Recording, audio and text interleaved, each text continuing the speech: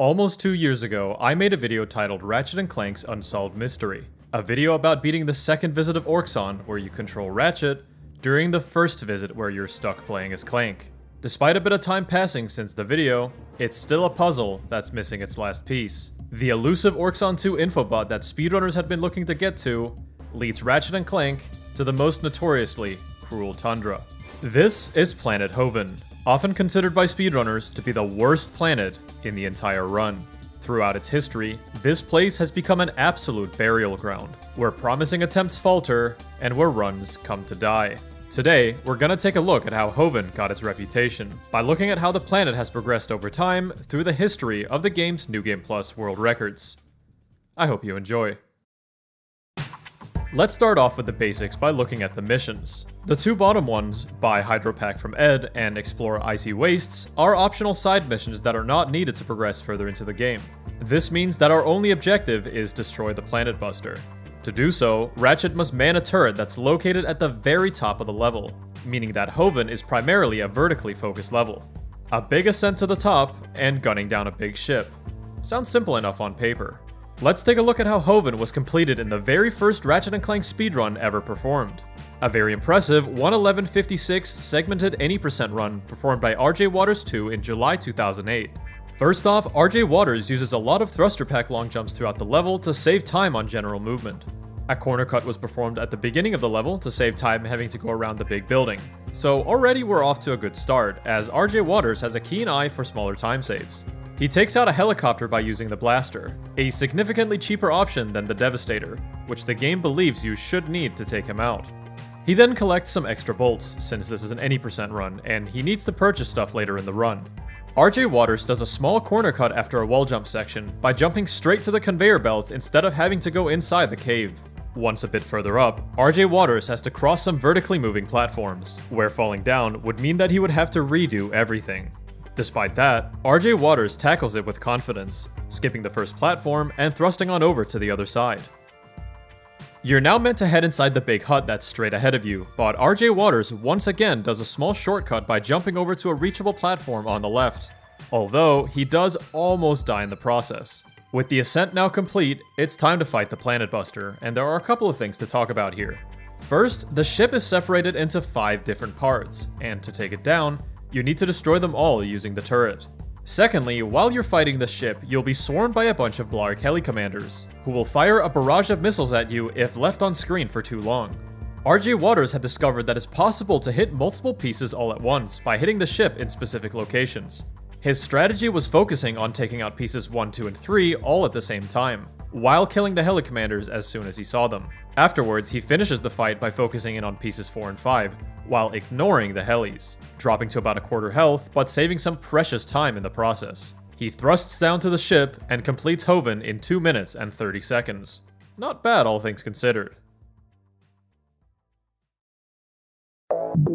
We now have to fast forward a handful of years to 2013. Around this time, Ratchet 1 was seeing a bit of a golden age, as active strategy discussion would take place over on the Speed Demos Archive forums, and runners would begin doing their first speedrun attempts over on Twitch. In this period, Ratchet 1 New Game Plus was popping off, and was starting to garner attention as the main category of not only Ratchet 1, but the entire Ratchet series as a whole. New runners were flocking to the game at a rapid pace, and Hoven would change drastically because of this. Over at the SDA forums, a runner called Classita would upload a video called Hoven Jump Skip.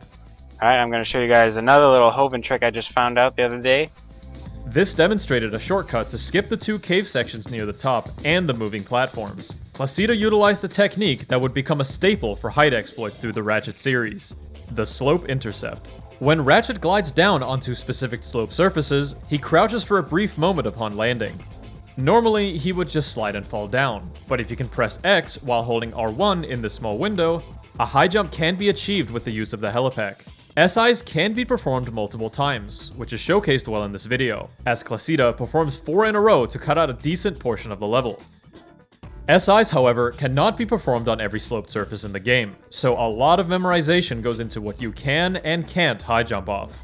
Back when Classita found this shortcut, it was thought to be just too difficult to perform in full game speedruns, but SIs certainly had promising potential. Another runner on the SDA forums called Infi found a strategy on the Hoven turret fight that involved using the menu in a clever way. In his 4501 from April 2013, Infi pulls out the Rhino before entering the turret. Right before the game is about to transition Ratchet into the turret sequence, Infi pauses the game and plays an in-level movie, a New Game Plus only feature that allows you to view specific cutscenes at will.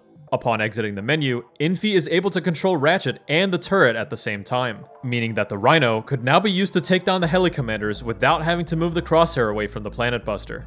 Even though Clasida's shortcut wasn't used in this run, Infi still completes Hoven 24 seconds faster than RJ Waters, with a 2:06. Most of the time save came from a slightly better ascent, and taking advantage of all the New Game Plus perks, such as not having to collect bolts, and the Rhino strat for the turret.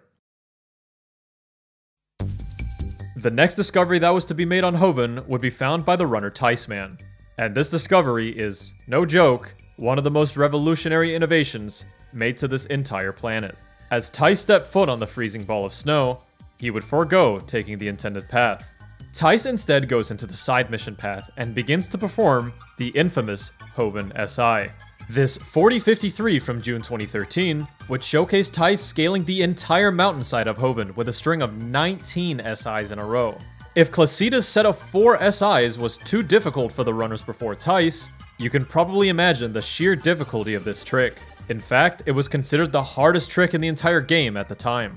I have to reiterate here that you have to memorize every point on the mountain as to where you are and aren't able to high jump. If you land in the wrong spot, you'll slip off the mountain, potentially dying, or you have to glide back down to a backup spot to continue the high jump chain. Tice actually didn't even save time on Infi as he got to the turret 6 seconds slower, but the potential was definitely there. Hoven SI was faster if you did everything right, and the fact that Tice was willing to go for a trick like this all the way back in 2013 just to save a couple of seconds is insanity. It was a trick that was way ahead of its time, and Ticeman would get better at it as he did more runs. In his 3846 from July 2013, Tice made significantly less errors scaling the mountain, getting to the turret in 102, 7 seconds faster than Infi's time. But perhaps he forgot to practice the second half of Hoven as well, as this run would also end in a 206 Hoven, exactly the same time as Infi. In January of 2014, a runner called Cypress would drop an absolute bombshell of a time save onto Hoven. With his new video, Ratchet Clank New Hoven SI, slightly faster method, 37. Cippy figured out a method of starting Hoven SI from the front, which saved a massive amount of time, meaning that you didn't have to go through the tunnel to enter the side mission path whatsoever. Cippy would go on to set a new world record using this strategy, getting a 3830. Even with a small slip up at the start, Cippy still gets to the turret in 43 seconds, a whole 19 seconds faster than Tice's former record, and finishes the planet in 145. The casual route, even with the shortcuts, was now completely unviable if you wanted to be competitive in the category. If you wanted to be a world record contender, you had to learn Hoven SI. And throughout early 2014, Cippy and another runner known as Nuka would trade the record back and forth many times. Minute barriers were continually broken through the 30s, but Hoven SI continued to be the most nerve-wracking part of the run. Wow. Of course. These days, Cippy and Nuka are two of my closest friends, and every time the Ratchet Clank soundtrack comes up in conversation, they both show enthusiasm for it, except for the music on Hoven. I think it's a pretty good song, and most people are inclined to agree, but the two simply grinded Hoven SI for so many hours back in those days that it only brings back the terrible memories of having to figure out the trick. Even with all the practice, you'd still see a record or two with a death or some kind of huge mistake to Hoven SI. The trick was just way too skill intensive to be 100% consistent at, but the runners certainly tried. Nuka would improve considerably as a runner through this time, and his 3344 from March 2014 would showcase the cleanest Hoven SI seen yet.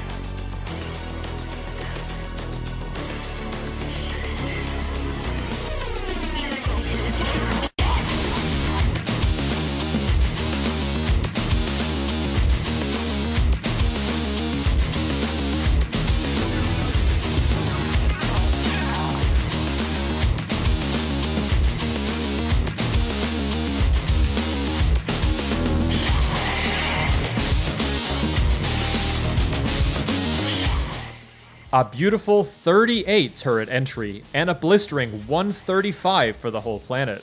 Now we're getting somewhere. Nuka integrated more subtle optimizations to his gameplay for many of the game's planets. For the turret fight on Hoven, Nuka decided to focus on hitting pieces 4 and 5 first, as it's closer to the crosshair when beginning the fight. Nuka in late 2014 and early 2015 was easily the best Ratchet 1 speedrunner in the world. His movement was way above the competition at the time, and he had many of the game's toughest tricks down to a T. But Nuka was losing ground to some newer runners, not because of his lack of skill, but because of hardware. The PS3 era of Ratchet 1 had arrived. Throughout this video, every run you've seen so far has been on the original PS2 version of the game. But Slaughter and Vortex both started out playing Ratchet 1 on the relatively newish PS3 port. This version in particular featured much faster loading times in multiple spots. There were now faster loads for planet transitions, cutscenes, in-level movies, and more, causing the world record to go down even further. The overall time save back then was roughly 3 minutes throughout an entire New Game Plus run. Gameplay-wise, most of the time save from using the PS3 version came in the form of the PDA. The PDA is a gadget normally used to purchase ammo remotely at a higher price, but it was discovered that it's possible to achieve a grounded state out of the gadget by holding L1 while the shop menu is open.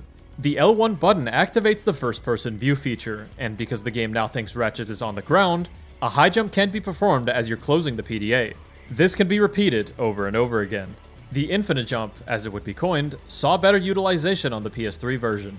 On PS2, you have to wait for the vendor salesman to load in before being able to close the PDA again, and he shows up at seemingly random 1 to 3 second intervals, which can throw off your rhythm.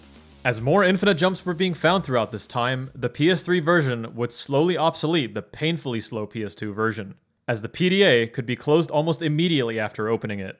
A runner named Orch discovered that infinite jumping could now be used to cut out a few SIs out of Hoven SI, saving a few seconds overall. While Nuka was incorporating this into his runs, he wouldn't really get any time save out of it because he was playing on inferior hardware. Slaughter would get a 37-second ascent using Orch's infinite jump strat at the start. He even tried to cut out an extra SI at the top, pushing the trick to further optimization. Despite missing it once, this is still the fastest Hoven SI we've seen so far. This run also has the amazing YouTube description of world record, world record, world record, world record, world record, world record, world record, world record. Now I need to talk about Vortex, one of the most homey Ratchet runners out there. But dude, this guy was streaming on his Mac with a webcam pointed at his TV for the majority of his early speedrunning career. You think you've seen bad quality before? Brace yourself. I'm gonna YOLO it during the run. Yo, that's what I'm talking about. Upon Vortex's rise in 2015, he would frequently do races with Nuka despite the two not really being on an even playing field. Nuka was even kind enough to time Vortex's runs for him, since his computer was literally that shitty at the time. Look at this dude.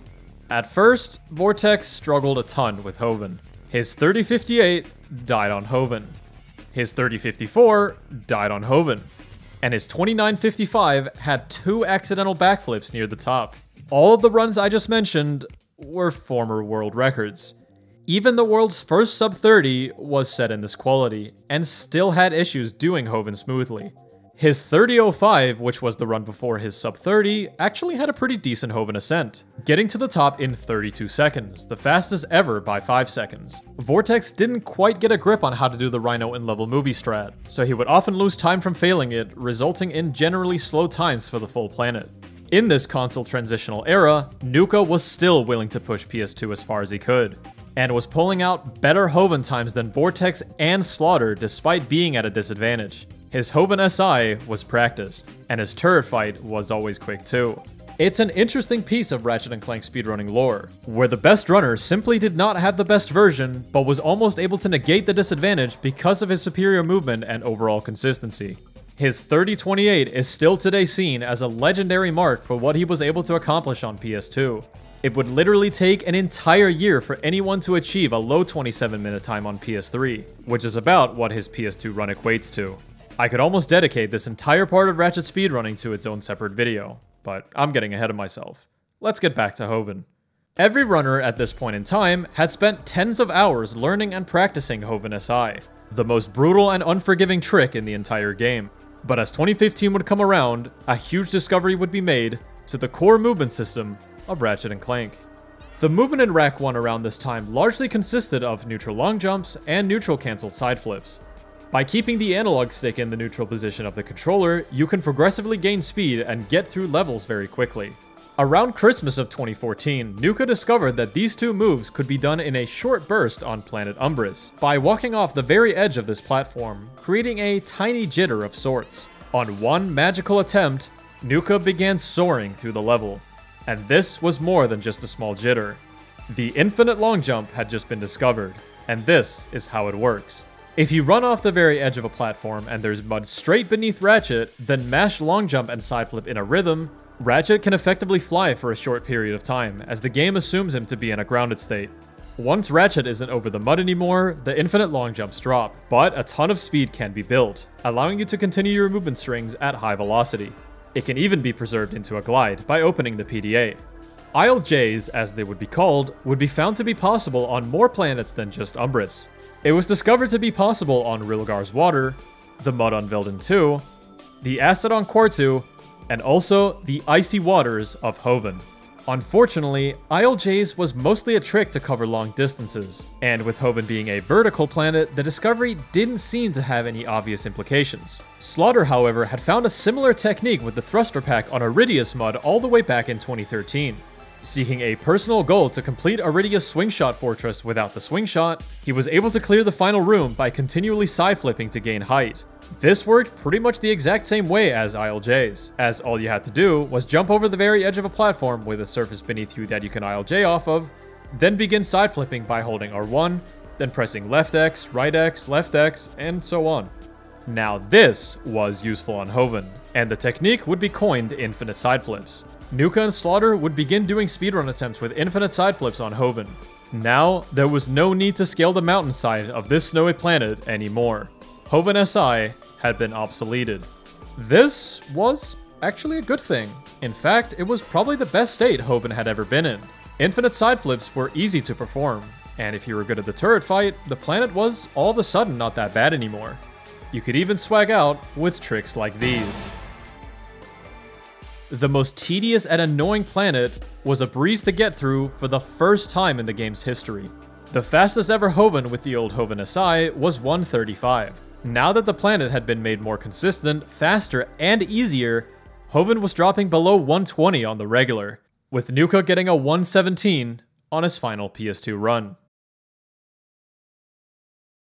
For the rest of 2015, nothing new would be discovered on Hoven. But this didn't mean that the game wasn't being played. Vortex, Slaughter, and another player, Raikaru, would slowly chip away at the record. But a new player would begin tearing through the game once 2016 rolled around. And that player was me. I saw Ratchet 1's world record hovering around the 28-minute area, and I knew that, in reality, a low 27 or lower should easily be attainable, since Nuka's 30:28 was at least at a bare minimum at a 3-minute disadvantage. Nuka's run, despite being a year old by 2016, was still the best display of Ratchet 1's movement, so I attempted to emulate his playstyle, and in the process, pushed the game to new heights. After a couple of world record trades between myself and Slaughter, I would carve my own path and lower the record many times. With the discovery of some new Walloper speed tech, I would bring the time down to the first ever 23-minute time. Despite all the records, Hoven was nearly devoid of progression, except for a small time saver after the turret fight. The swaggy side flip movement that Slaughter did back in the day proved to be useful after all. After doing infinite side flips at the start, I would swap to the helipack in the menu before playing the end-level movie. This allowed me to do a short infinite long jump back to the ship to save a couple of seconds over using the thruster. In a fitting conclusion to my grind around this time, I would get a best segment for Hoven on my 23, with a 17-second ascent and a 1:12 for the full planet. At the start of 2017, nobody was pushing the record much since I'd left the game. But Scaff was about to change all of that, who would go on to dominate during this year. Throughout all of 2017, Scaff would set 9 world records in a row, with some new discoveries on Hoven. A runner called Cinna had discovered that it's possible to infinite side flip from an earlier point in the level, practically right in front of the initial spawn position, skipping the detour on the right, and allowing you to get to the turret fight in 10 seconds. This infinite side flip is actually deceptively more difficult than the other one, since the edge you have to jump off is completely obscured by the snow. If you jump too early, you'll fall down hovering with the thruster pack and wiggling from side to side. Honestly, a pretty funny looking mistake. You can save this by doing an infinite jump back to the ledge, but Ratchet 1 New Game Plus has always been very optimized, so every second you lose really matters, especially at this point in the game's history. That wouldn't be the only discovery, however, as an interesting find regarding the Hoven turret would take place. It turns out that the game never checks for Ratchet's Y coordinate upon entering the turret. This means it's possible to hit the trigger and start the fight early, as long as you're straight under the turret and Ratchet is in a grounded state, such as being in an ILJ or an infinite side flip. The downside is that you won't be able to do the in-level movie Rhino strat to take out the heli commanders, but on paper, this strat saved around 7 seconds. Scaff decided to give the strat a whirl in runs, opting to PDA glide into the trigger as ILJs are extremely difficult to control. Also, the trigger is deceptively thin, so it's not easy to hit every time. To Scaff's surprise, he started saving time using the strat. For years, the Rhino in-level movie strat had been used to save time over not having to move the crosshair away from the Planet Buster. What most runners in the past didn't realize though, is that every heli commander that spawns flies in a set path every time. And most of these set paths actually fly directly in front of your crosshair, if you follow Nuka's strat of doing pieces 4 and 5 first. In Scaff's 2142, which is the run where this was first implemented, you can see him only moving the crosshair away a couple of times to take out the helis, and when he does, he flicks over quickly and readjusts back. And yes, we are now entering the sub 1 minute era of Hoven, a 7-second turret entry, and 57 for the full planet. Scaff's final 3 records in 2017 would all feature a strange phenomena on the turret where the Planet Buster is way higher than normal. This is currently not understood, but it might have to do something with entering the turret as the ship is bobbing upwards in its idle animation. This can randomly lose you time as you now have to swing the crosshair around more to hit the heli commanders. Hoven was definitely starting to become annoying again. At the end of 2017, Scaff took a leave from the game, and I would be the one to run off with the baton as I returned to the game to prepare for an upcoming showing at Games Done Quick. I would lower the record continually at the start of 2018 until I landed a 2042 in February. I decided to take March off to recharge the battery in hopes of maybe making a push for the elusive sub 20. I even made a video outlining what potential strategies I could incorporate to possibly achieve the milestone. The most intriguing strategy of the bunch was a turret fight strat on Hoven, discovered by Does This username. User decided to closely inspect the health of the Planet Buster and how dealing damage to it actually worked. He figured out that each point on the ship has 10 health, and each turret shot deals 0.2. However, User was thrown off by the fact that some of his shots were randomly dealing 5 times the amount of damage than usual. After further examination, he found out that the topmost bits of the ship have some incredibly small sweet spots, where the 5 times damage can be achieved. I'll just refer to them as critical hits. These spots are insanely small, and because the Planet Buster bobs up and down, it's pretty much impossible to consistently obliterate its health bar. In April 2018, I announced the Month of Rack, a project where I would play Ratchet 1 New Game Plus every day in April in hopes of achieving the sub 20. I started incorporating the new ship fight into runs, and the order in which you shoot the Planet Buster parts was now a bit different due to the new sweet spots I was aiming to hit. Let's take a look at my 2032 set on April 4th. Okay, pray everyone. Hoven. I begin the fight the same as always, focusing on parts 4 and 5, but I aim for the top middle of the 2 pieces and pray I get some nice critical hits. I only aim away very briefly to take care of the helis too. To get more critical hits, I then swap to hitting only 1 and 2 at the same time.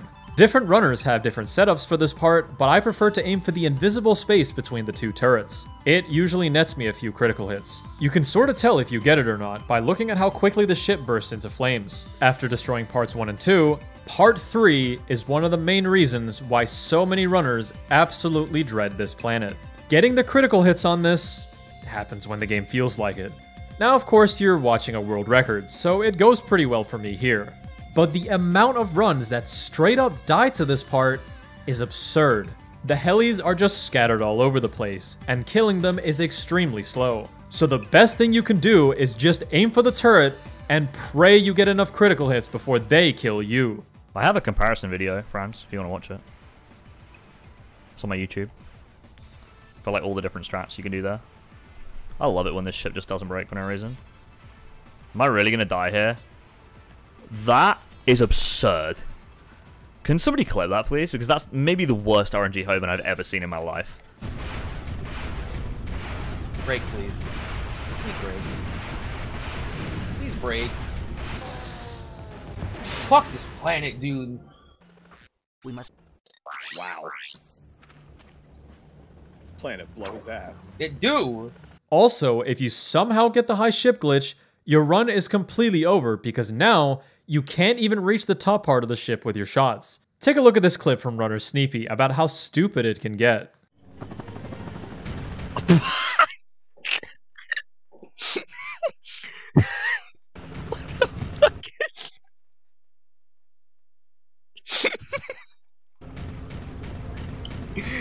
Yo, this is what we want.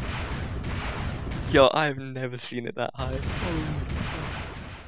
Hoven had now entered a lottery stage. All the strats prior, while tedious, at least relied on your ability to execute whatever was necessary. Now, a lot of that is stripped away with stuff that is completely out of your control. Not only is the turret fight pretty much random, hitting the trigger to enter the fight can also just not work for whatever reason, leading us to believe that the Hoven turret trigger is alive and is moving around at will. Despite how bad Hoven was now, I wasn't deterred. I had a goal I wanted to achieve, and I couldn't take my mind off of it. Throughout April, not only would I achieve the sub 20, I would bring the time down to 1934, one of my proudest speedruns of all time. Some of the Hovens I would achieve during this would be completely ridiculous, with my 1934 completing the planet in 46 seconds, even with a scuffed side flip at the very end. I would also begin to ILJ directly into the turret trigger without using the PDA, causing my ascent times to hover in the 4 to 5 second range, which is completely crazy when you look back a couple of years. The different iterations of Hoven SI all took between roughly 110 and 37. Now you can reach the turret in absolutely no time at all. Granted, you hit the damn trigger. There hasn't really been much improvement to Hoven since my grind back in 2018. But Franz Core has pushed the game to incredible heights, with the game entering the 18-minute barrier in 2020.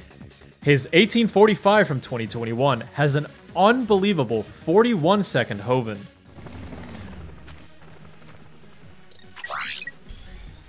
On the Ratchet Clank Community Gold Sheet, Franz has also achieved the world's fastest Hoven at 55.65, or in the context of the timing we've used for this video, 40 seconds. In my 1850, I tried to use what's known as wiggle strats, where it's believed you can achieve more critical hits by wiggling the crosshair back and forth towards the planet buster. It's probably placebo and not every runner does it. And that's kind of where we're sitting right now. At the moment, Hoven is in a really bad spot. Hitting the ILJ into the trigger is very precise, and getting a fast turret fight is effectively pseudo-randomness. If you want a top time in this category, you need to refine your movement to a T and get lucky on Hoven. But man, if the journey to get here wasn't diverse. We went from going the casual way with a couple of shortcuts, to the Rhino Strat on the turret, to Tice's Hoven SI, to Hoven SI from the front, to infinite side flips, to infinite long jumps, and to the ridiculous ship fight that we know and don't love today. Currently, the only way Hoven could be optimized any further is finding a way to destroy the planet buster in a quicker manner. Ratchet's weapons deal absolute chip damage to the ship, so the only way to damage it significantly is with the use of the turret. Right now, there's no viable path to skipping the fight, but who knows what the future holds. If there's anything positive to take away from this whole thing, it's that Hoven, while a terrible luckfest, still retains a ton of intrigue amongst viewers. It's a planet that gets people invested, hoping for that miracle turret fight where all the parts just break insanely fast. If the Ratchet 1 New Game Plus run was easy, we'd have nothing to get excited about. Speedrunning sometimes needs these kind of roadblocks to make you feel like you're really fighting for the goal you're trying to achieve. But I think I speak for the majority of the community here when I say that Hoven has always been frowned upon. It's a planet nobody likes, but you gotta get through it. So to Hoven I say, screw you, but damn if your record history wasn't sick. Thanks for watching. If you like the content, please consider subscribing and supporting me on Patreon. Take care, and have a good one.